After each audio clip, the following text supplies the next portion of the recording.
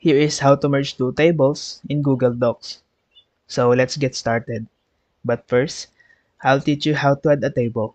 Just go to the Insert tab, select Table. For example, I will use 2 by 2. Then make the table again to merge the two.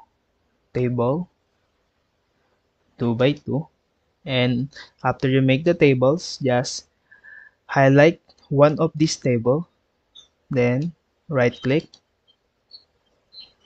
select Cut, go to the other one, right click, then space. So let's try again with more rows and more column. Just go to the Insert tab, Table. For example, I will use 10 by 4 and make a table again. 10 by 4. Highlight the other one. Right click, cut. Then go to the other one, right click, and paste.